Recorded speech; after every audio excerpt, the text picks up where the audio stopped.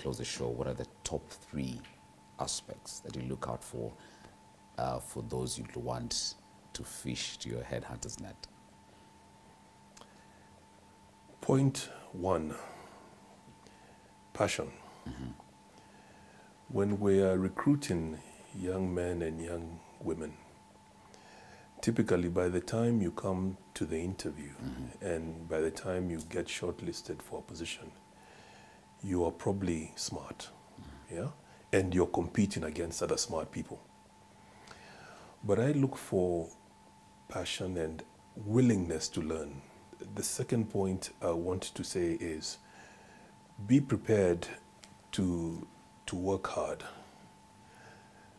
I may have mentioned this before, but I want to mention it again. Citi is a meritocracy. Yeah? Doesn't matter, Laban, what your last name is, where you've come from, or where you've been.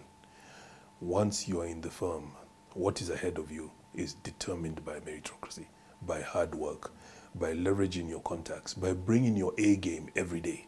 Number 3, and I want to sort of talk to more the leadership side of things. Yeah.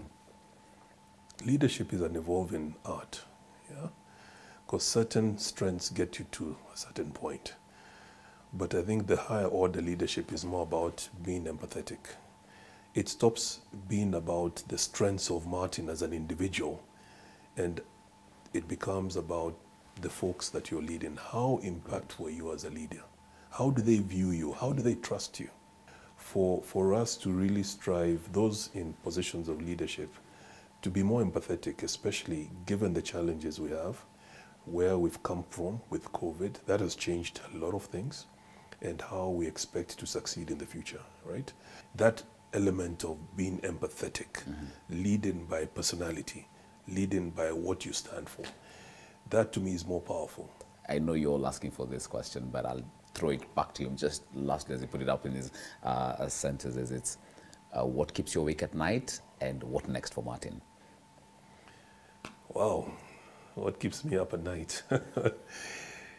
You know, Laban, I've had a journey that has been very fulfilling, yeah? And when I think about what keeps me up, I have learned to understand that business or material success is not everything, yeah? To me, my anchor is my family. My anchor is my family. Yeah.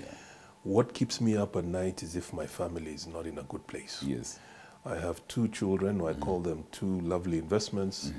The wife who is the real boss. Yes. Yeah? Yeah. Those are the people that I worry about. Yeah. I can lose sleep over my family. Wow. But I don't tend to lose sleep about the business, because the business will be there. Yeah, yes. It's never that serious. Yeah. You can always figure it out. True. But your family, you can't figure it out. You have to get that right. So what keeps me up is really the well-being of my family. Yeah. That's the only thing that I really stress about. Yeah. Everything else, it's never that serious. You will sort it out. Sort it out.